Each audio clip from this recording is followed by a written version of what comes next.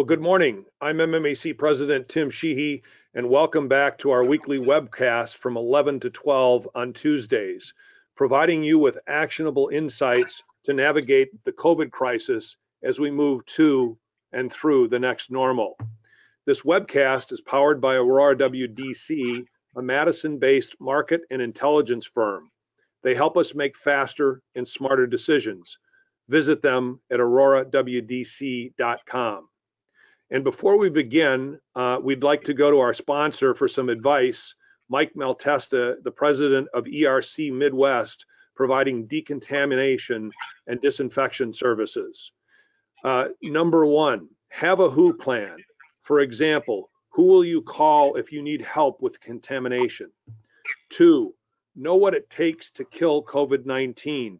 Be knowledgeable of CDC and EPA guidelines. 3, get what you pay for. Be aware of the deliverables in the service. 4, demand proof. Get a COVID-19 disinfection certificate. And 5, pay the right price to have it done properly. ERC Midwest has a COVID-19 disinfection certificate and a discount for MMAC members. For more, visit ercmidwest.com/MMAC. Well, much has changed this past week. Go to the next slide. Much has changed this past week as Wisconsin businesses are largely up and running or will be this week. There remain some notable exceptions for dine-in restaurants and bars in the city of Milwaukee. So as you move through the COVID crisis, through recovery, we want to make sure that we can add some additional support as you operate in the next normal. Prevention remains a strong principle, but safer at home is no longer the first line of defense. How businesses operate, creating safe and healthy environments, become critical for building employee and consumer confidence. And in addition to our own personal responsibilities as citizens. Today's program has 3 goals. 1, to provide employers with resources to open and operate in the next normal. 2, to give some insights in how public health officers can help you achieve your safety goals. And 3, to provide some insights into the legal considerations as you do business. To do so, we're joined today by several guests. Dr. John Raymond, president of the Medical College, Dr. Laura Cassidy, director of epidemiology in the Medical College's Institute for Health and Equity, Rebecca Goodmanson from our M7 MMAC team, Ann Christiansen, the North Shore Health Department director, and Mark Goldstein with the Goldstein Law Group. But to start, I'd like to introduce a new toolkit for employers called Smart Restart Smart Business. This toolkit is designed to help employers navigate best practices in opening and operating their businesses in the post-COVID environment. The toolkit, like our daily webinars, was made possible through the partnership and collaboration with the Medical College of Wisconsin. We remain grateful for the insights and expertise of MCW's faculty and the team as they bring this resource to the table. But before we get started with the Smart Restart Smart Business Toolkit, I'd like to bring in Dr. John Raymond, president of the Medical College, who joins us for some introductory comments. Dr. Raymond? Yeah, thanks, Tim, for your leadership and the great partnership that we've enjoyed during this pandemic. We need this toolkit in our region and our state now more than ever. COVID-19 is stealthy and it's virulent and it continues to be in our environment. And by no means have we conquered COVID-19. Now more than ever, we need individuals and businesses to live and work responsibly with the only tools we have available right now: physical distancing, face coverings, hand washing, and frequent cleaning and sanitization. The partnership between the MMAC and MCW and with local health departments, I believe, is a positive role model for collaboration going forward. We each need to play a role in helping businesses open and operate safely and sustainably. And this toolkit is fundamentally grounded in health and science best practices from the CDC, World Health Organization, OSHA, and our local experts. The toolkit integrates the good work of the Wisconsin Economic Development Corporation, Wisconsin Manufacturing and Commerce, the MMAC, the academic, medical, and public health communities, and many others who've been working to support businesses and our economy. And again, Tim, I want to thank you and the MMAC for being such responsible leaders and outstanding partners. And I'll turn it back over to you, Tim. Thanks again, Dr. Raymond. Deeply respect and appreciate the partnership, and look forward to moving forward with this toolkit. And to do so, I'm going to bring in both Dr. Laura Cassidy, again, Director of Epidemiology in the Medical College of Wisconsin's Institute for Health and Safety, and Rebecca Goodmanson, two of the key participants in pulling this toolkit together. So, Rebecca, I believe we're going to start with you, and then Dr. Cassidy is going to join you. Great, thank you, Tim. Good morning, everyone. As Tim and Dr. Raymond stated, MCW and MMAC have worked together to develop the Smart Restart Business Toolkit. Go to the next slide, please. I'm going to walk through the specific aspects of the toolkit and how it can help businesses navigate amongst the threats of COVID-19. You can go to the next slide. We started by listening to the local businesses. We understand the pressure of opening and operating safely during the COVID-19 crisis. The toolkit was created as a single place to find the information you need to open and operate safely. It includes links to vetted information from multiple sources, such as the CDC and OSHA, guidance from national, state, and local best practices, and a comprehensive checklist to help open and operate your business safely. The steps listed here are how you can start the process. First, identify someone in your organization who will take the lead on the health and safety procedures suggested in the toolkit. Next, identify your local health department contact. Dr. Cassidy and Ann will be speaking to this point later in the webinar. Our third step is to review WEDC's industry-specific guidelines for your business. We use WEDC's best practice guidelines as a jumping off point for the checklist and the next step, but you should take the time to review their guidance on your industry specifically. Lastly, use our comprehensive checklist, which I'll dive into next, to implement health and safety best practices. Next slide, please.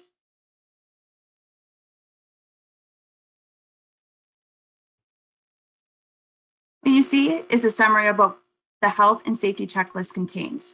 You can find the comprehensive checklist on our website, as well as a printable PDF. The list we developed is based around WEDC's best practices and other national vetted guidelines. As you can see, it is broken down into general tasks and policies you should consider while opening and during operation. Within each general section, you will see a list of tasks. For example, under COVID-19 disinfecting sanitation practices. Next slide, please.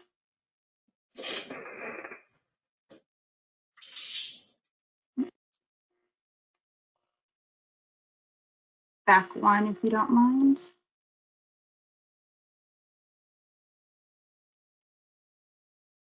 You can see suggested steps and policies related to that topic. We're missing that slide, but once you click on that specific introduce COVID-19 disinfecting practices, you will see the larger list check down that lists policies and tasks we suggest. Throughout the whole checklist, we link directly to sources pertaining to the task or policy. For example, under the disinfecting and sanitation practices, we direct you to MMAC's list of professional decontamination services and EPA cleaning products. You can easily follow along and access links to many more national, state, local, and business resources throughout the checklist. Okay, we can go back to the poster. Thanks. We also provide a printable PDF of the sign seen here to help build confidence amongst your employees and customers that you are following steps to protect your workforce and the community around you. Next, Dr. Cassidy with the Medical College of Wisconsin will dive deeper into health and science behind the toolkit. Hello, thank you. It's a privilege to be here today talking with all of you, and I've learned so much from the business community. It's been a great partnership. Next slide, please. We created this toolkit because there's so much information out there that it's overwhelming. Every day there's new information, there's new guidance, and it can be overwhelming. So we started looking at the information that was out there and what we felt was important and we felt was accurate. And then, you know, when I first looked at guidances from major corporations, it could be overwhelming as well. So we wanted to conceptualize a framework and how you think about this for your particular business. And we know that the virus spreads from person to person, and it can be spread through things we touch. So we came up with the concept and the framework of protect the workforce, protect the customers, and protect the facility. And when we have these guidelines for you, there's some general topics that apply to everybody. But when you're thinking about your own business and your own interactions, there's ways you're going to have to tailor it to meet your specific needs. So the things you need to think about are the number of people in any given space, how they interact, how the employees interact with each other, how they interact with their customers, and how they interact with the facility. We do know that the more people in one space for a longer duration increases the risk of spread. So, for example, if you have a hair salon, you have one employee and one customer, and they are interacting closely. They have to touch each other, but the other customers do not need to touch each other, and the other employees do not. But they're also using the facility, so you have to think about how do you protect that individual customer, that individual employee, and the things they touch. And that can be through face masks, through sanitizing the environment in between customers, and thinking about that approach. Also, increasing ventilation, opening doors and windows is good.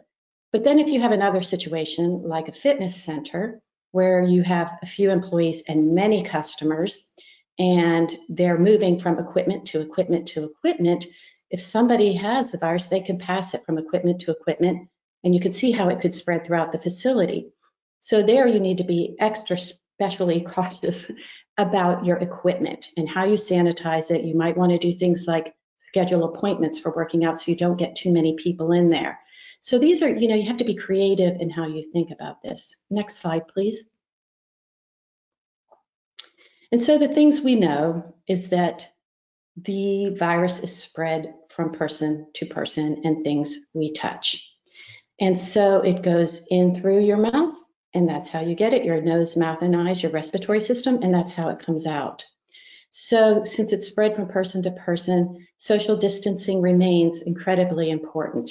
If we stay away from each other, the virus has nowhere to go.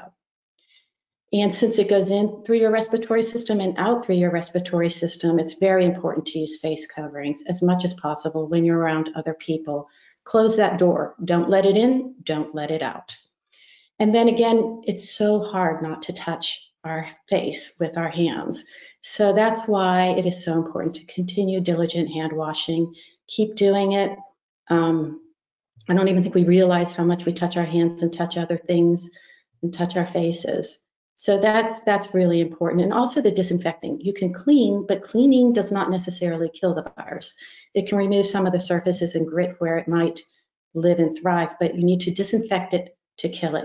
So we have the tools. We have tools at our disposal to prevent the spread. And we need to close the door, not let it in. We need to practice social distancing and wash our hands. And finally, if somebody's not feeling well, we need to enable them to stay home and to get testing in order to stop the spread. Thank you very much. So, okay. Yeah, Dr. Cassidy and Rebecca, maybe a quick question for you both. So if folks want to get the toolkit, how do they get access to the toolkit? Where is it? I guess I'll ask that of you, Rebecca. And then Dr. Cassidy, as we've gone through the toolkit and the procedures, you all have really taken a close look to make sure that they comply with the standards needed. So this is kind of a toolkit that has been brought from best practices, but also vetted by the medical college. Correct. question, Tim. Thanks for making that introduction. Yes, the toolkit can be found on the MMAC website. I believe it is linked on the side with more information. And there's downloadable pages with the infographic, the checklist, as well as the signage on that website as well. And you don't have to be a member to get it. Oh, no, you do not have to be a member to get access to the toolkit. And it's also on the MCW website in the same way with the downloadables as well. And so, you know, all of the information, we didn't really create anything new, but what we're doing is working with our local health departments, working with businesses to understand what people need, and then we're looking at the information to make sure it's organized in a way that's useful to businesses. Thank you. Very, very helpful. And I know you're both going to stick around when we get to questions. So let me bring in Ann Christiansen now. And Ann, you've been on this program with us before and greatly appreciate your time and expertise. And I want to start kind of with a series of questions for you, and we'll start with one now. As the state has kind of receded back in terms of safer at home, it's really put folks like you in the forefront in terms of complying and what needs to happen for companies to deal with COVID and the different protocols that are out there.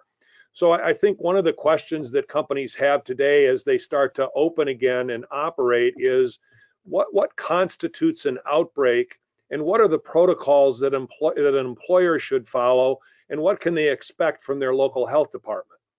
Yeah, that's great. So we see COVID in terms of two areas. One is prevention of the spread, and I think the toolkit that was just presented does a really good job of preparing businesses for how they can be part of the prevention strategy. So with Safer at Home going away, and that prevention strategy largely focused on people staying at home, the toolkit and the business community really are going to be key elements of how we can further prevent the spread as we start to loosen those restrictions. In terms of outbreak, that's the other side, which is the controlling the spread within a workplace or other setting.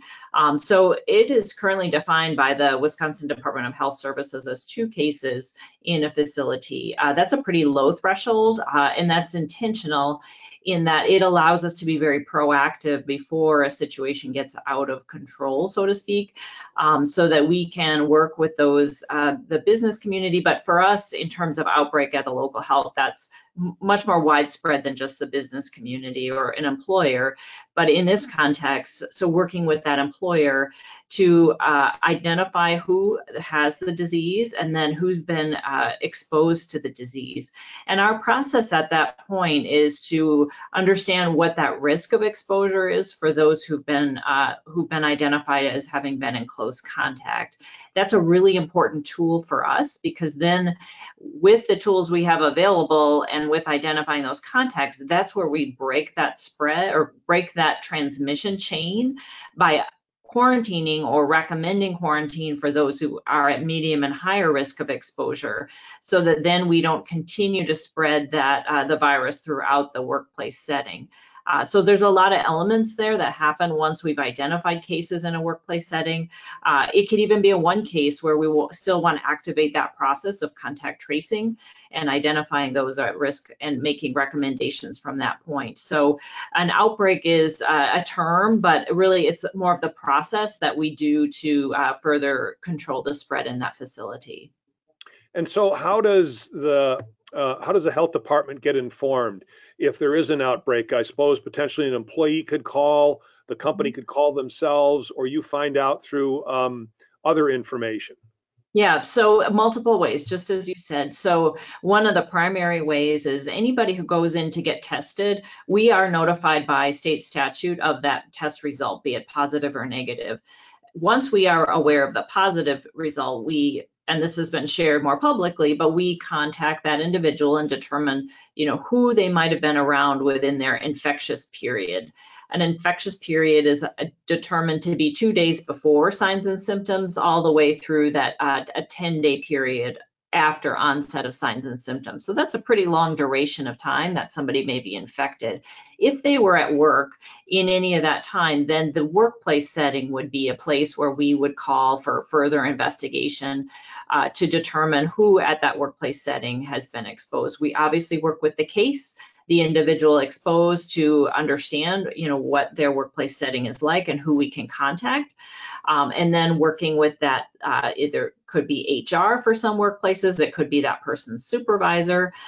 Really, that depends on the situation and who might, again, have been exposed to determine what our next steps are. In some cases, we may notify just one or two employees if that's really the limit of the contact investigation. And for other settings, it's a whole shift or a whole company floor. It really depends, again, on the situation and how long that person was at work sick. So going back to the toolkit, one of the elements is that's why it's so important to identify somebody early with their symptoms and to make sure they proactively go home, because the fewer days they're on the floor or in the workplace, the fewer additional people that would be exposed by that person. So these are really important tools that will break that transmission. Yeah, and I think as you've described this, the role of the Department of Health is really to come in and help employers. It's not to descend on an employer and try and shut them down. You want to provide information and you want to get information. Yeah, I mean, we want the same things that employers in our community want. We want people to be healthy and safe. We want a safe workplace. And we want to prevent the spread of COVID. So working in partnership is our role in terms of local health. And making sure that people are safe and protected. We try to do this in a transparent way so that we're communicating effectively, and that's all, again, our goal. And the tools that we have available are ones that are based in science, and it helps to be proactive on both sides so that we can, again, prevent something from getting much more out of control than it needs to be. So Ann, help us, I know this may be a difficult question, to look ahead a little bit. And as it stands today, Ozaukee, Washington, and Waukesha counties and most of Milwaukee County are operating with safer at home again, being relaxed or rescinded. The city of Milwaukee does have some, I guess, restrictions in place would be the way to put it. But what happens going forward if there is an outbreak in the community? What triggers a response from the local health departments, and how does that look going forward? Yeah, we've been operating as a regional system for a long time, even before COVID. So if there is a case of COVID-19 in a workplace setting, it's likely that there are multiple health department jurisdictions impacted, because that person may work in a different jurisdiction. They may, frequent shop in another place. So again, we work fairly collaboratively with our other local health departments in our area to support investigations. And I believe that would continue regardless of which communities have these restrictions in place. I think that, obviously now with it being on a local level, different communities are looking at their disease cases and their vulnerable populations in different ways and making different decisions about what parameters for closures or openings need to be in place based on those. But again, I guess I go back to this toolkit and why it's so important for the business community to be part of this discussion is really this is what we have moving forward to work in partnership to prevent the spread. So if people are no longer going to be safe at home and they're going to be in the workforce, they're going to be frequenting stores, out shopping, going to restaurants, let's make sure we're putting in place the best tools that we can in those settings to prevent the spread so that we can be both out in the community and protected. And I think that's why I think this is a good approach to take. I'm looking forward to seeing, the business community step up and take these proactive measures. Well, thank you very much, Ann. And I know you're going to stick around for questions.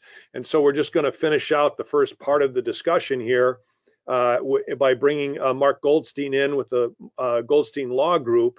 And anytime we talk about a workplace, Mark, there are challenges, there are risks. and I think you've got some advice for our viewers as businesses operate in this new normal. I think you're on mute, Mark. There we go. Thank you, Tim, and good to be with you. Yes. So if we could go to my first slide. Thank you. So you've seen this helpful infographic, and this was provided by the Medical College several weeks ago, and now we have the MMAC toolkit. My intention this morning is to talk about how we implement these principles and to tee up your questions and a discussion about all the legal and practical considerations that come into play. Next slide, please. So we start with the preliminary considerations, and whenever you hear a lawyer talk, you hear a lot of on the one hand, but on the other, or it depends, and you also hear some disclaimers. And so let's get those out of the way right at the outset. First of all, much of what we're talking about depends upon your workplace. As we heard earlier in the discussion about the toolkit, there are specifics to your workspace, your workforce, and so on that come into play, and we saw that with meatpacking just a few weeks back. There's lots to talk about with respect to your workspace, and one of the things that has not been discussed a whole lot is the nature of the building you're in. For example, are there common areas? Are there common restrooms? The elevators, and so on. So that's a consideration that comes into play. Another really big one is the culture of your workplace, your workforce. In Atul Gawande's recent article in the New Yorker on this topic, he said it's all about balancing safety and freedom. And basically employees are saying to us, keep me safe, but otherwise leave me alone. We'll return to that in a moment. But the challenge is, how does an employee feel comfortable saying, I'm worried about my sore throat, so I'm going to stay home, or I'm okay with being reminded to pull my mask up. That's a test of kind of what kind of culture you have and what you can ask and what you need to prompt employees to lead with themselves. Also, are your employees used to taking direction? Think about members of an orchestra versus an over-the-road driver. Or do they work independently or collaboratively? Do you have a very permissive dress code? Or do your employees wear uniforms and hard-toed shoes? And then there are special considerations with respect to remote employees. For example, temperature taking just doesn't happen the same way if folks don't come into headquarters. And employees that go on site with customers now have to deal with whatever protocols are in place there as well. So for all those reasons, it's important to say that nothing I'm sharing today is legal or medical advice tailored to your circumstance. We have to take all this, including the toolkit, and apply it. Next slide, please. So in front of you now are all the various legal considerations that come into play. And as you can see, there are federal and state laws, there's new and existing, and then there's a plethora of available guidance as well.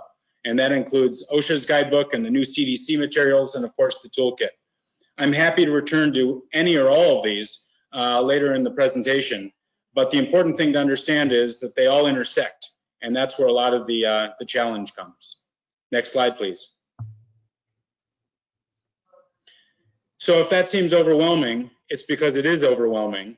And one tool that might help cut through all this is something that we've borrowed from negligence law. It's from the Carroll towing case, which is a famous case with a famous judge with a great name. His name was Learned Hand. It's a case about a barge that broke loose in the New York harbor in 1943. And it resulted in a collision with a tanker and damage to boats and a loss of cargo. And Judge Hand came up with this formula. The burden is the burden or cost of preventing the issue. The probability, the P, is the probability of something bad happening, and L is the gravity of that damage. The challenge with the Learned Hand formula is that what is reasonable to us in the moment in managing our workplace is not necessarily how it's going to be judged down the road by a judge or jury or by a third party. So, next slide, please. We have to think about all the potential points of friction that we have in our workplace, and I've identified some of them here. For example, there are a whole series of flashpoints between employer and employee. If you have an employee that's been working remotely until the present, they might challenge you on, why do I have to return? Why can't we continue this way? And the question is whether you can point to issues of productivity, engagement, if you can measure any of that or be specific about any of that as the reason you're returning. It's also important to point out that employees might be saying those things not because they're lazy or unwilling, it's because they're anxious, or because they have childcare issues, or because they're caring for someone who has a chronic issue themselves. There are also employees who may be eager to return to work. They want to show they're a team player, they want to get out of the house. But looking at these at-risk worker categories, you might say, I'm not sure that's a good idea. And then the question becomes, is there a leave option available? Is continued remote work available? The two key takeaways here are to be consistent with exceptions that are bona fide, thoughtful, and defensible. And number two, to be sure to get past your first instinct of no, of that's unreasonable, that's unfair. The ADA has taught us that for a long time.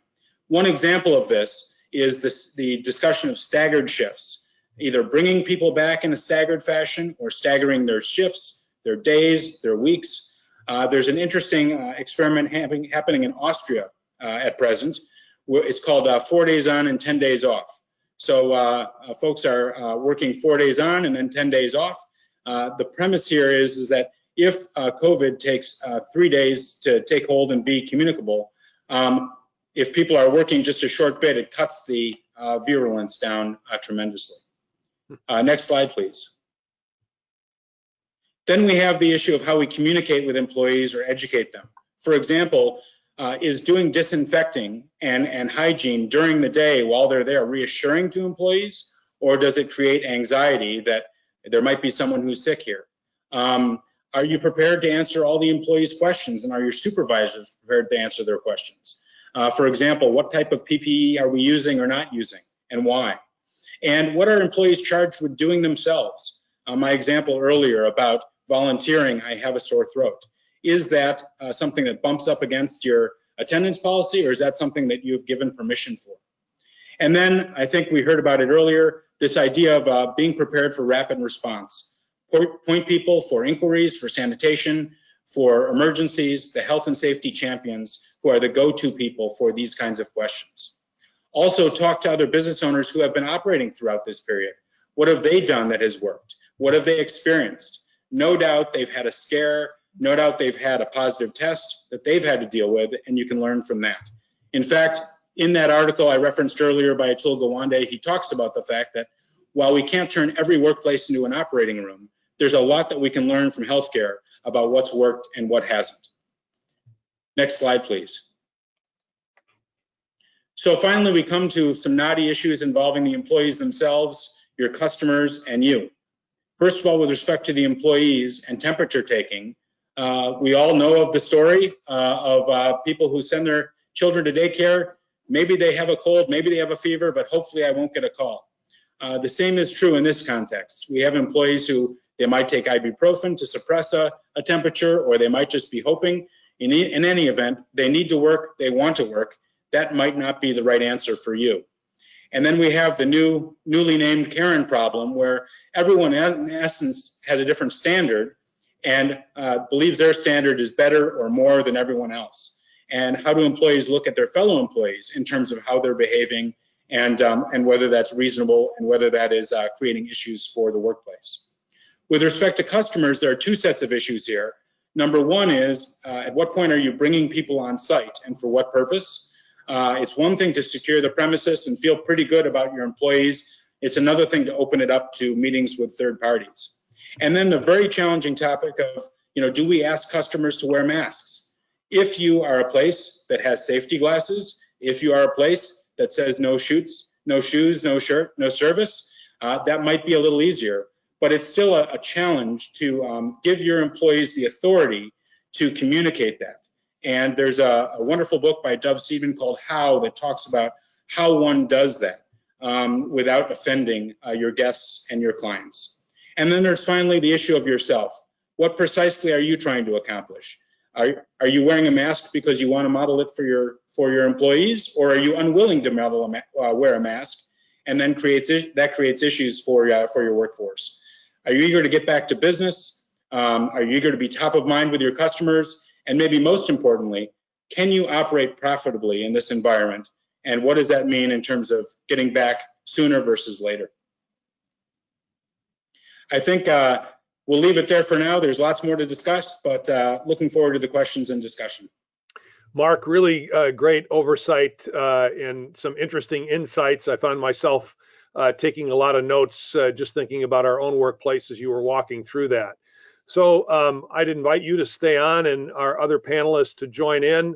And I know we have a number of questions already. And if you do have questions, please go ahead and submit them. And we'll run through as many as we can before the hour is up here. So Chris, let's start out with the questions you have.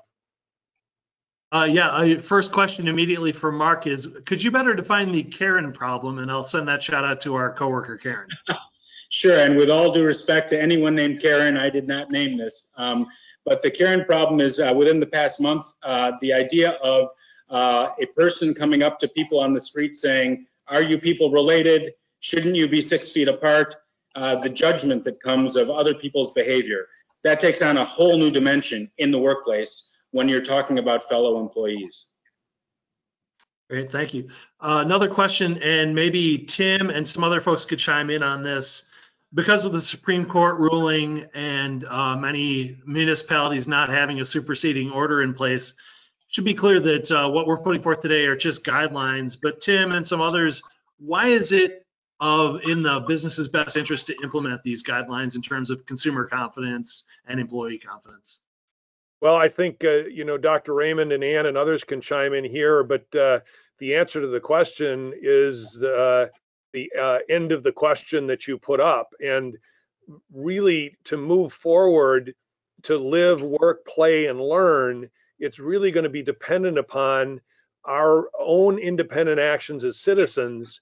And then from a company perspective, building employee confidence and consumer confidence is really key to the recovery and moving forward until at some point we have a vaccine.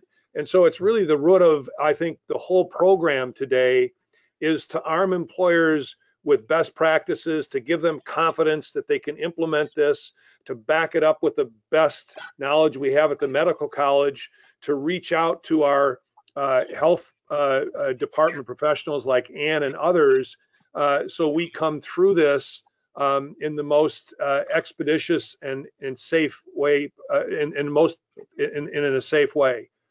Dr. Raymond, Ann, Laura? Tim, you said it well. The virus is potentially lethal. It can be contagious when you have no symptoms. And I think in order to restore both employee and consumer confidence in the workplace, we all need to take the only actions we can, which are the ones that we've mentioned with social distancing, good hand hygiene, frequent sanitization, and minimizing the chances in the workplace and in the business to pass that silent virus along. And this is Ann. As we look to post safer at home, the strategy for turning the dial up slowly is still the strategy from a public health perspective that we need to operate in. We know that from our modeling that if we quickly turn up the dial without any protective measures in place, we're likely to see that spread overwhelm our healthcare system. So moving forward in a slow method and slow process with these guidelines and protective measures allows us to accomplish the goal of turning up the dial slowly. It's just now with different tools. And I think that by providing guidelines that have been reviewed and vetted to the community, there's so much information out there that people often grab onto what they want to believe instead of ways we can actually control this virus instead of letting it control us. Great, thank you. We also had a lot of questions about taking employees' temperatures as a screening method, both from a legal perspective and from a procedural perspective. If you do it, should you ask them to self-report? Should you do it on site, out in a line, in a private office? I'd be interested in everyone's perspective on that. So let's get the health answer first and then the legal answer. That's fine. Well, there's many different ways of doing it, and I think it's going to depend on your individual business and how people interact. You know, the ideal case is to screen them at home and then have them take their temperature at home. And if they have a temperature, stay home. And then if they show up at work, screen them before they come in. Sometimes the ideal way is not the practical way. And so you have to instill a sense of responsibility in people. And if you are doing it, say it's a manufacturing plant and you're screening people before they come in, you also have to make sure that people who are doing that are protected in case somebody is positive. Mark? You don't have to remember temperature screening isn't particularly sensitive for COVID-19. It should be part of a comprehensive program of symptom reporting. And whether you do that by self-report or you take their temperatures probably doesn't matter. It's the act of doing some sort of screen where people take personal responsibility for their exposure to other people. And again, the problem with symptom screening here is that people can be contagious before they even have any symptoms whatsoever. And again, the fever is probably one of the least sensitive indicators of COVID-19. I'll just add from a legal perspective, there are a few other challenges, and this supports what Dr. Cassidy was saying. Number one is the issue of employee privacy. You don't want a long line, and some people are going to the left and some are going to the right, and it becomes kind of a shaming.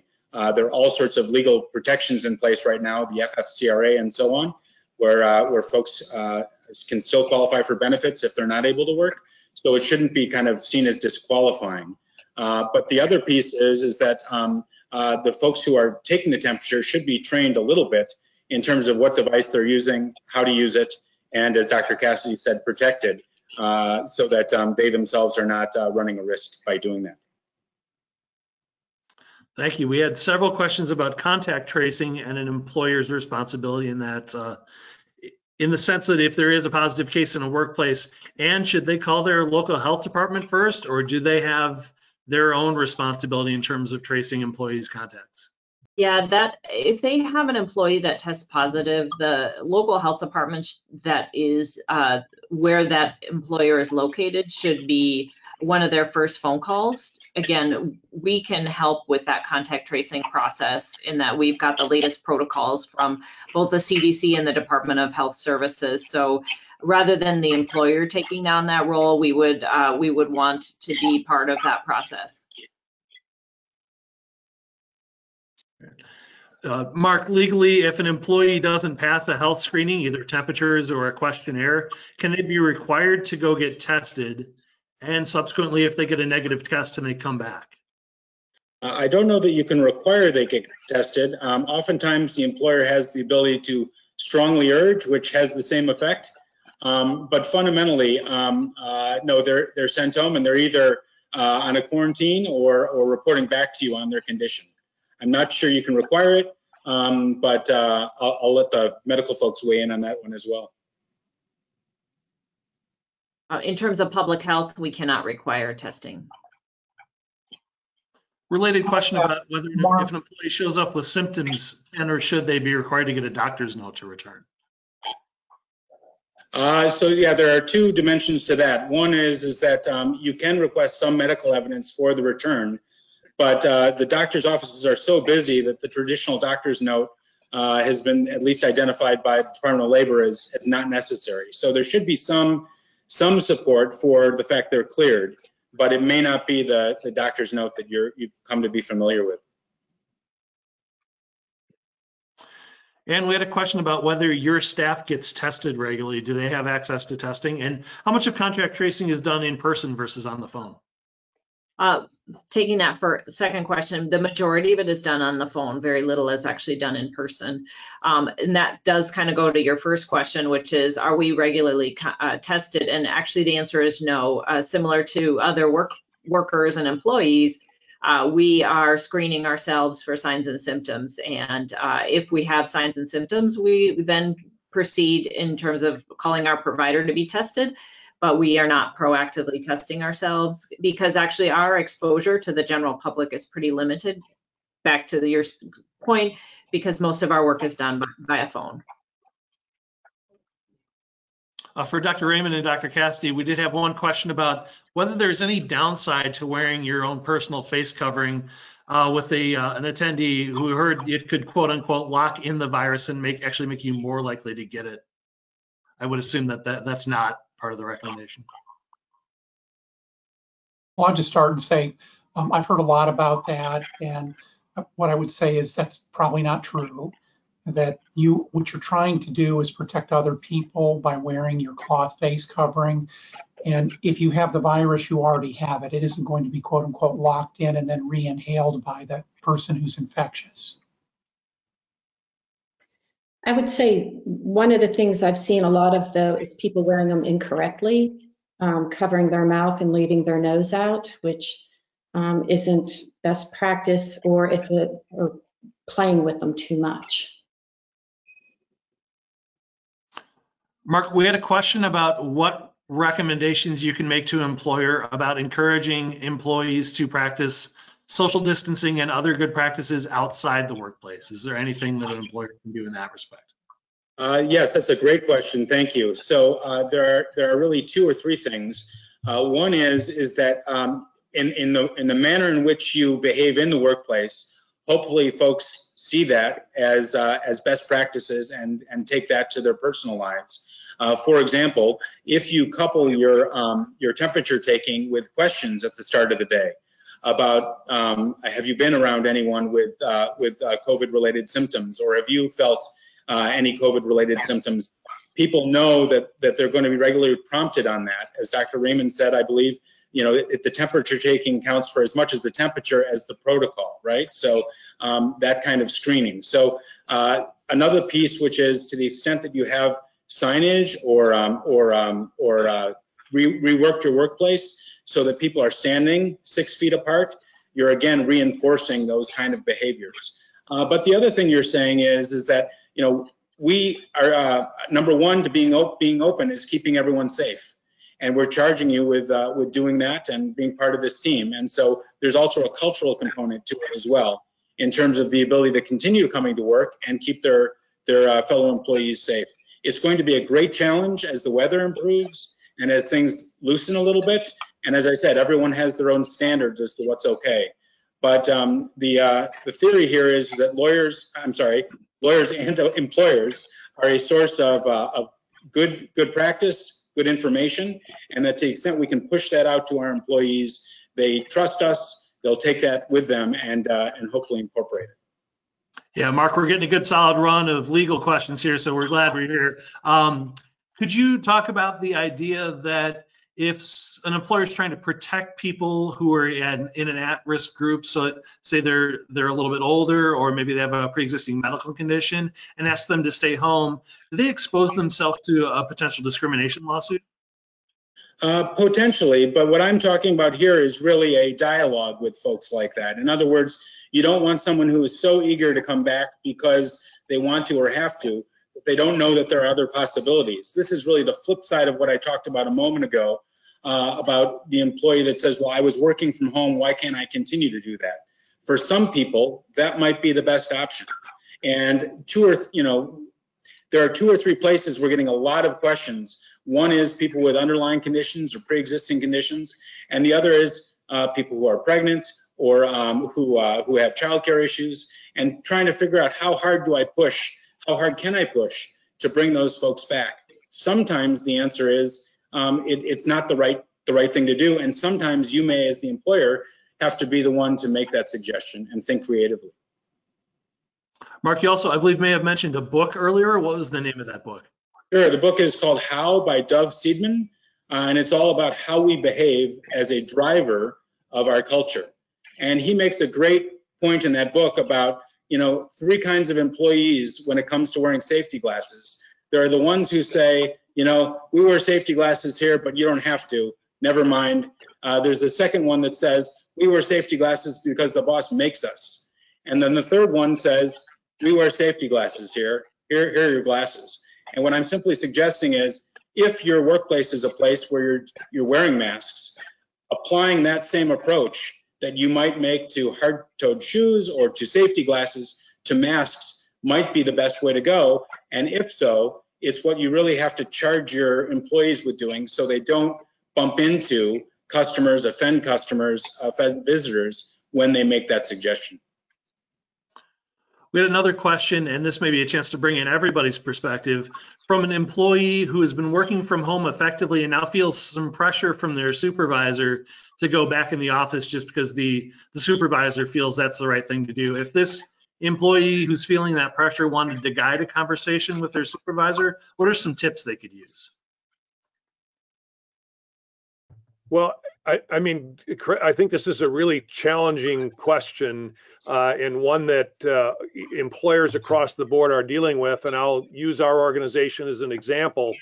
We have everybody working from home. And as we start now to institute protocols, and what Dr. and Raymond and I have been talking about for 6 months is now coming to fruition in terms of how do you execute.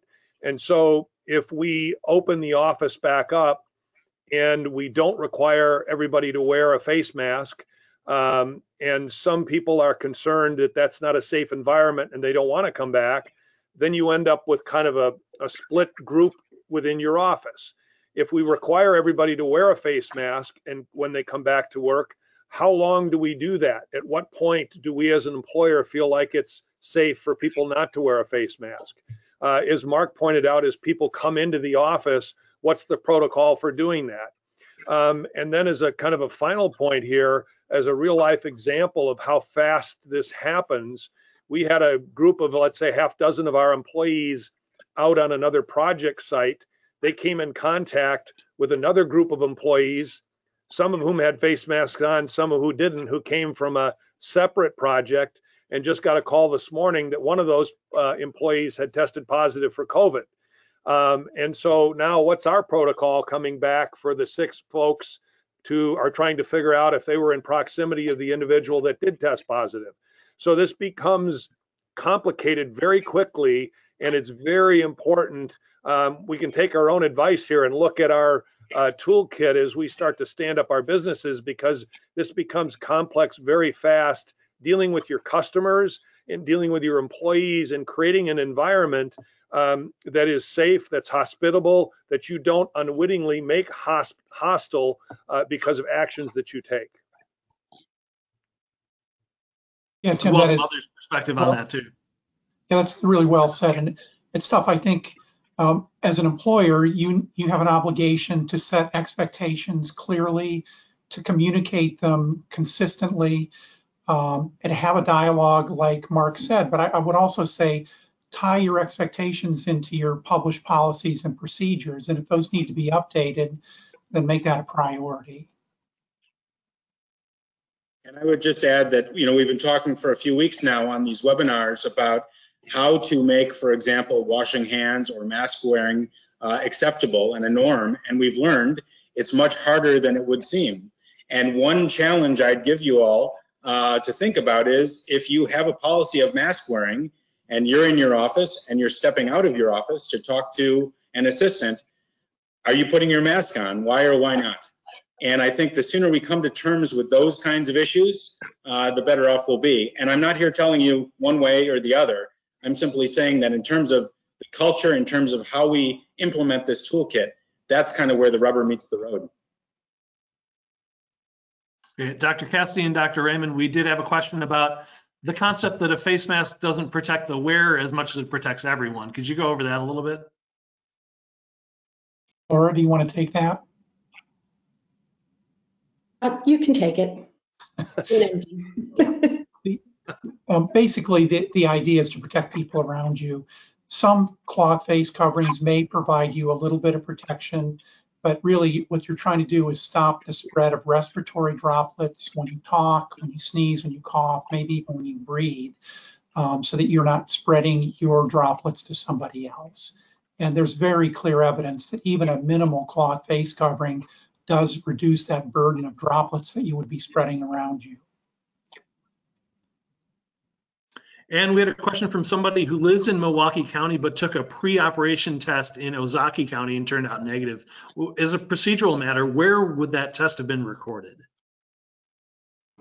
It would be recorded in their resident jurisdiction. So if they live in Milwaukee County, whichever municipality they live in, that's the health department that would be reported those results. And we also had a question about how comfortable you feel with your department and other public health departments' ability to contact trace at this point.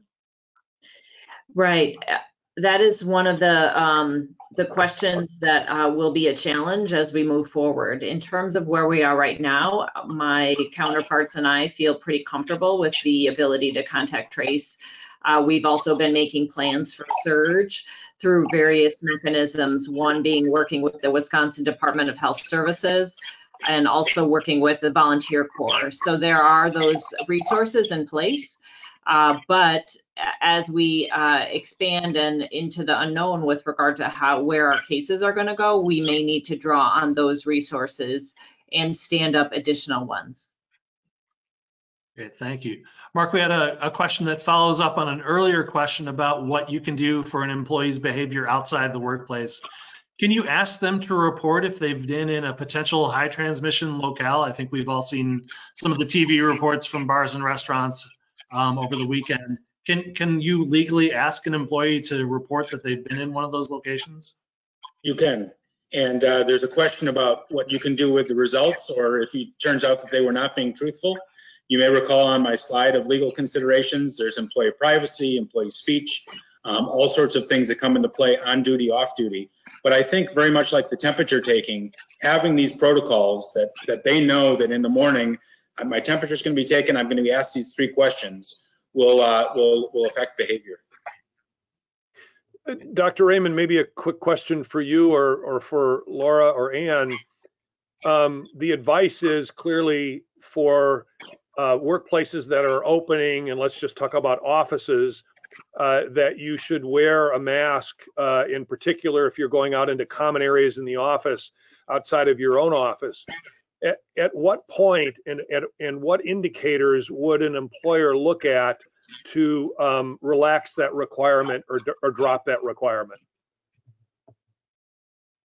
Well, that's really a hard question to answer. I would say until we have a vaccine or herd immunity, that the right thing to do would be to wear a mask within the public places in your office. I've got mine right here that my wife made for me that I put on even if I go out in to the refrigerator in that common area. So I would say that. I'm not really sure that we can enforce that consistently. Mark would need to say, we're actually having some people that have come back to MCW that don't want to wear a mask, and it's created some friction in the workplace. And again, I think we're all trying to set the right example. Had another question, and Mark, you might be best positioned to address this. If an employee goes on a personal travel trip to see family in another state, can they be required to report that? And what should they do? Should they quarantine for 14 days, or how can an employer handle that situation? Yeah, excellent question. So this was a question we got a lot back in early April, and less lately because of the spread. But the answer is yes, you can require they report it. The question becomes, what do you do with the result? And some employers are saying, you have to self-quarantine. Some folks can work remotely, some can't. And so you can most certainly ask the question. The ultimate issue is, what do you do with the information you get from that? Then another legal note, can property owners, landlords, business owners be held liable if they don't provide signage and hand sanitizer in some of these recommendations that are out there? So not necessarily liable in that sense. There's a Wisconsin Safe Place statute that comes into play, and also if it's a business owner, workers' comp. But a lot of that is still yet to be determined on what best practices are, and that's why I thought it valuable to introduce the learned hand strategy, because when we think about what the burden, what the cost is, I think we're all going to be second guessed if we didn't have hand sanitizer, if we didn't have signage. There's some other bigger, more complicated questions, but those are the well-known ones. And the CDC, the OSHA, and WEDC all have guidance out there. So business owners hate to be second guessed. I think if we at least do those basic things, we'll be doing some things right. And maybe one last question. So maybe more of a business philosophy question, but if an employee is working effectively from home right now, should an employer consider just allowing them to continue doing that? Yeah, so this gets back to my point about consistency with with exceptions that are bona fide, thoughtful, and defensible. This points to really challenges on both sides. The first is there's a certain loss of engagement, a loss of energy that happens as the workforce is dispersed. Bob Monnett's column in the Business Journal yesterday got at that point, and there's lots of recent writings about how people are looking forward to getting back to the office. So there's a certain energy that happens when people get back to the office, and I think especially after the first 2 weeks of this, folks could kind of feel that. On the other hand, the question is, as a business owner, can you really measure? Can you point to the lack of efficiency, the lack of productivity, the type of tasks that can be done remotely versus those that cannot? And then we get into this bit of a dance or a tussle in terms of why can't this continue? And so that becomes a larger question that you have to answer for a whole class of employees. And then, as was pointed out, some with exceptions pointing in various different directions. So thank you to all our panelists, and thank you to everybody who asked really thoughtful questions today. Yeah, I want to again thank Mark and Dr. Cassidy, Dr. Raymond, Rebecca, Ann. Very much appreciate this. We could probably go on for another 45 minutes with questions. And this, to me, just points out why this is the next normal, and it's going to be with us for some time. And the same tensions that were with us during the crisis and recovery are going to be with us in the next normal as we operate. So again, we appreciate the partnership with the Medical College in standing up this best practice toolkit. We're going to be, again, providing more information through the webinars on Tuesday. You can join us tomorrow afternoon at 3:30. And I have a feeling that this won't be the last time we try to get you back on the program. As everybody starts to operate here, we're going to be challenged with different protocols and different implementation of those protocols. So this is a discussion that appropriately is going to need to continue. So again, thank you all. Have a safe and healthy rest of your day. Thank you. Thanks, Tim. Thank you.